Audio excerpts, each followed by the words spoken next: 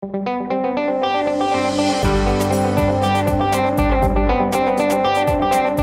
back to moreforlife.com. Once again, I'm Michael Moore. Part 1 of our session with Lynne was all about skin, and now in part 2, we're going to continue her application. Moving on to her eyes. We'll start with her eyebrows and move on to eyeshadow and eyeliner. Now let's continue with Lynne. Lynne is actually a person who suffers from thyroid, and so if you notice on her eyebrow that she has lost about 1/4 of her brow through here.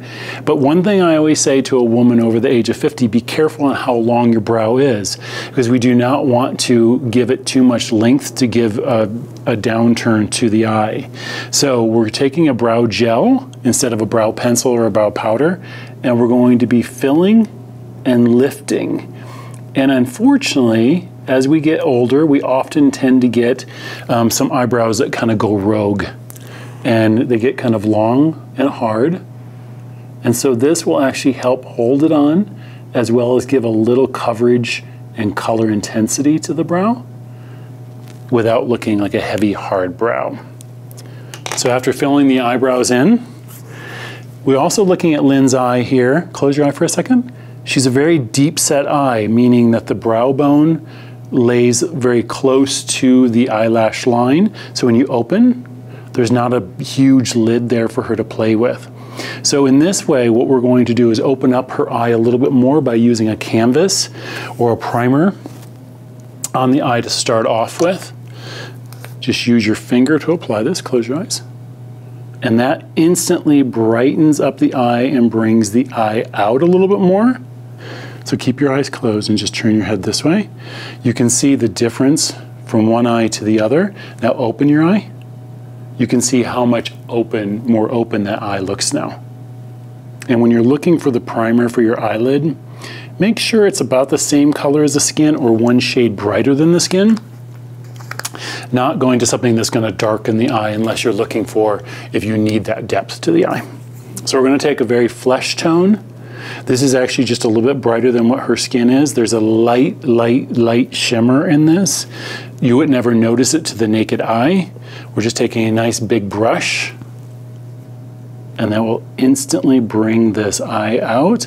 This would be a great look for her to go to business meetings, to social events, to church, anything she wants to do with this look. So now on a daily basis for Lynne, we're just going to go with the one eyeshadow, and then we're going to go to eyeliner as well.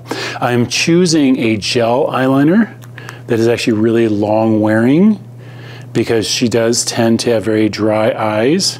And when you have drier eyes, your eyes tend to weep a lot.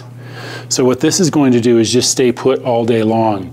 What you're going to do with this is you're going to be using a very fine tip brush, and this is going to be able to apply to get that right up into your eyelash line. So lift up your head for me and then look down.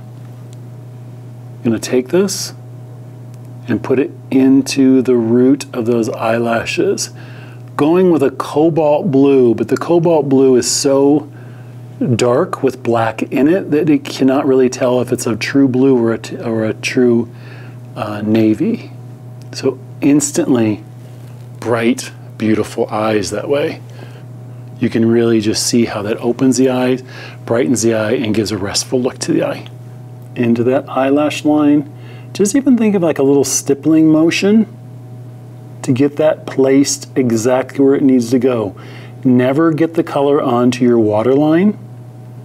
Always make sure it's right into the root of the eyelashes where your mascara would be going to.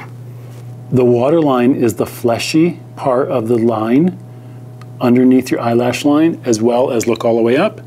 It is actually the line right through there that basically where all the water pools to. That's why they call it the waterline. And we're going to keep it really simple with just some nice mascara. I do want to go to a black mascara on Lynne as well, just to give some lift to the eye.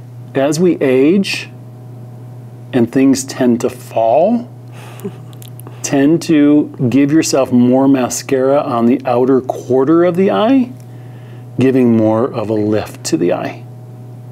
I'm using my finger right here into the eyelash line, putting the mascara into the root, do a little wiggle at the root, pull it all the way through. Using your finger here will actually give you a nice little basis so it doesn't get on your eyelid. But don't ever fret if you do get some mascara on your eyelid. It's very easy to remove. Just don't use it with a naked finger. So I got some on Lynne right through there. Just take a non-latex sponge and it will instantly and quickly remove that. So we got a nice, bright, everyday, fresh, rested look. And this way it makes her look like she has slept very well. That's all for part 2 of Lynne. To see her transformation continue, check out Lynne part 3 right here on moreforlife.com. Thanks for watching.